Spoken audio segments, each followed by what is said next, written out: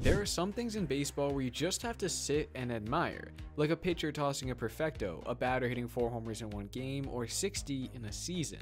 But what if I told you there was something more unique than all of these feats? Something that has been done since the 1930s, but Freddie Freeman was just one hit away from accomplishing in 2023, and many others have come close.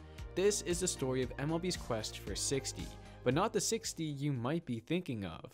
Freddie Freeman has become one of the greatest players in this generation and a king of consistency, playing in less than 147 games just twice since his first full season back in 2011, and his play has only gotten better with age. Since 2016, he ranks as the leader in hits, almost 100 more than second place Mookie Betts, the highest batting average above Jose Altuve and Michael Brantley, as well as what this video is all about. He is a doubles machine with the most during this 8-year span with 310. In fact, since his major league debut on September 1st, 2010, he is by far the doubles king with 473, 60 more than second place Paul Goldschmidt.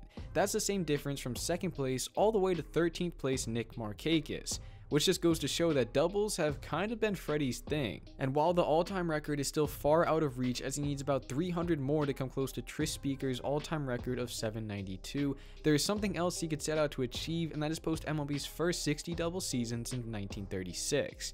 Seriously, no one has done it since 6 guys eclipsed that mark during a 10-year span, all the way back before World War II even started. That's why I was watching Freddie's 2023 campaign under a microscope to see if he could become the 7th. Through May, he was looking good with 23 in 57 games, on pace for 65. At the end of August, he had 51 in 133 games, on pace for 61, and with his double on September 29th against the San Francisco Giants, he was at 59 with 2 games to go. But he didn't get it, going 1 for 4 with the single in the penultimate game of the season, and then in the final went 0 for with his final at bat of the season going to shallow left field, where Michael Conforto was able to retire him comfortably. That's how close he was, and he's not alone. Todd Helton was also on the verge of history with 53 two-baggers in 131 games entering the final month of the season, which put him on pace for 64. And with 6 more doubles before the final 7 games of the season, it seemed like he would become the 7th player to join the infamous 60 mark. But he recorded 0 doubles in those 7 games, only the 5th time he went that long without a double for the entire season, and 2 of those streaks were in the final month. Quite literally the worst possible time to go dry, as he finished just 1 shy. He even joked about it after the season, stating, "I knew I needed 1 double for 60, but I kept hitting home runs." For reference, he hit 4 over the last 7 games, prompting him to say, maybe on one of those homers I should have stopped at third so I could finish with 60 doubles. It's ironic how, after all, his knack for hitting the ball far caused him to come up short, and as mentioned, there were many more that came close as the league started to see more and more doubles come back around this time.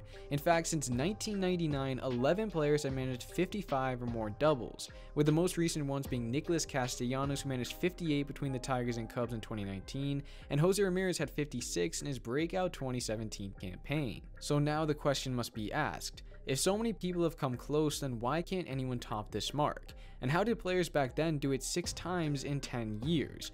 Well, there are 3 main reasons why.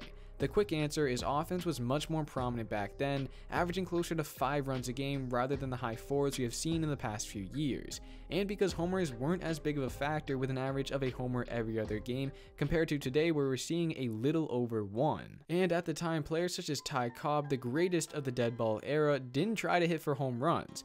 But with his team limping out the gate with a 4-14 record during the 1925 season, the tale goes he was sitting in the dugout with a reporter and stated, "I'll show you something today. I'm going for home runs for the first time in my career." What ensued was one of the greatest offensive displays of his time, going 6 for 6 with 3 homers, a double, and 5 RBIs. Those 3 homers he posted put him as just one of 9 players at the time to hit at least 3 home runs in a single game. Babe Ruth wasn't even on that list. And the next day he added 2 more home runs, giving him 5 over a 2-game stretch, something that had never been done before. But he went back to his old ways the next day and went on to hit 6 doubles and 8 triples before adding another homer to his season's totals, proving that he could have become a power hitter if he pleased, but that's not how some players like to play the game in the early days. And one of the main reasons why players were trying to hit for doubles rather than homers can be understood if we look at the ballparks the 6 who eclipsed 60 were hitting in. For starters, the power alleys were on average 10 to 15 feet deeper than today's ballparks, helping keep a few more balls in play. But more importantly, center field was much deeper. Take the Tiger Stadium in the 1930s for example, because it held 2 of the 60 double achievers. In 1936, the center field wall was a staggering 459 feet away from home plate, whereas nowadays Comerica Park is 47 feet shorter at 412. At the time, walls that far from home weren't uncommon and were helping balls stay in the yard far more frequently. For reference of just how hard it would be to clear a wall that far, take a look at this ball hit by Castellanos back in 2019 when he had 58 doubles. He hit this homer 418 feet, but if he played in the old Tigers ballpark, he would have needed an extra 40 or so feet to clear the wall, meaning it could have been a double. And this ball also left the yard to around the same spot and hit about 20 feet further than the first one, but it still wouldn't have been able to clear the old wall, meaning once again it could have been a double, which would have put him at 60, but that's just the way the game has evolved. Which begs another question: will we see another 60 double season? And if so, when? Well, there are a couple ways to approach this. The first one being, remember when I mentioned there were 11 players since 1999 to hit 55 or more? Well, from 1937 to 1998, only 2 players reached that mark. Joe Medwick with 56 in 1937, and George Kell also with 56 in 1950. The sheer fact that we're having some players come within 5 and others within 1 or 2 11 times in the past few decades should give all the confidence in the world that it's doable. And each year there are plenty of guys on pace for it at the beginning of the season. In 2023, Matt Chapman joined Freddie on the quest for 60 through May before falling off massively with an underwhelming finish to his contract year.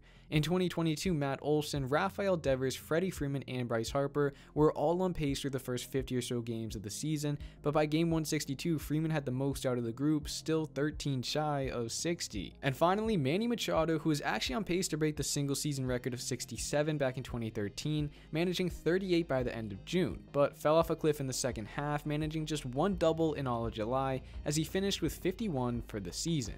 These players are just examples of how many times someone has looked like he get to over 60 in the past few years, and that's encouraging. But on the other hand, you can look at it and say, with home runs so prevalent, it's no wonder 11 players have come close, but none have surpassed the figure. It's up to you. Personally, I believe we will be able to witness someone achieve this milestone in the next 20 years, or maybe 10. And when it does ultimately happen, it will be a historical moment in the league. After all, these are feats that have historically been easier to accomplish. There have been 24 perfect games, most recently by Domingo Germán last season, and the first all the way back in 1880 by Lee Richmond of the Worcester Ruby Legs. There have been 12 3-triple games since the expansion era, most recently by Yasiel Puig in 2014 against the San Francisco Giants, with Ernie Banks being the first to do so in 1966 against the Houston Astros. And finally, there have been 9 60 home run seasons, with the first being Babe Ruth in 1927. I'm not saying it's better than hitting 60 home runs in a season, that would easily be discredited, but it would definitely be more unique, and whichever player manages to achieve this next will etch his name in the history book. But until then, we must wait and see. Maybe their magical run will be starting in just a couple short weeks. That wraps it up for this video. Leave a comment regarding who you think is most likely to hit 60 next, and if you enjoyed, make sure to leave a like to help the channel reach more like-minded people, as well as subscribing to stay up to date with awesome baseball content just like this one each week. Alright, thank you in advance, and I will see you in the next one.